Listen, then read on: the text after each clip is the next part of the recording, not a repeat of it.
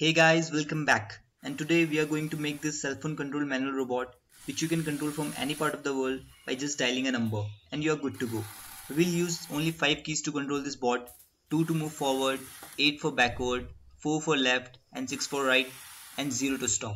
So without any ado, let's get started.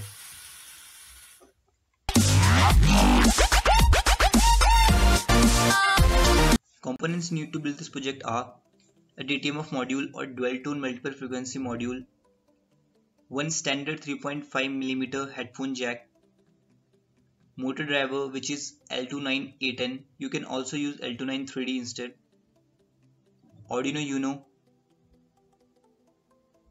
and of course you need one manual robot. Now you also need battery with a push button and a power jack.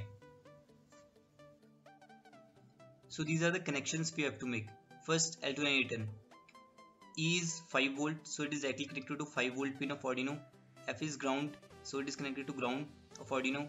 And G is 12 volt, so it is directly connected to V in pin of Arduino UNO. Now A, B, C and D are directly connected to motors terminal. This is for left motors and this is for right motors. H, I, J, K are the logic pins. H, I are connected to 2 and 3. J, K are connected to 12 and 13. Now DTMF module. A is VCC and B is ground. So A is connected to 3.3 volt whereas B is connected to ground. These are the logic pins D0, D1, D2 and D3. So they are connected to 11, 10, 9 and 8 pin of Arduino UNO respectively. Now audio jack is directly connected here. After making connection, tightly connect your jack to the DTMF module so that when bot is moving, the jack do not get loose.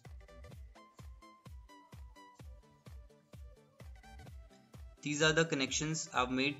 You can see all the 3 components are connected properly, and jack is also connected. Power jack is connected with a battery to Arduino. This is the front view. Okay, now let's see how it works. So I've connected one mobile phone to the jack and made the call from this mobile phone. Now let's open the dial pad and see how it works. So 8 for backward, 0 to stop, 4 for left, 0 to stop, and 6 for right, 0 to stop, 2 for forward, and again 0 to stop. So guys, this is the program you need to go into your Arduino. You can download this code from the link I'm giving in the description below. Now if you really want to know what's happening in this program, then you can check out my article.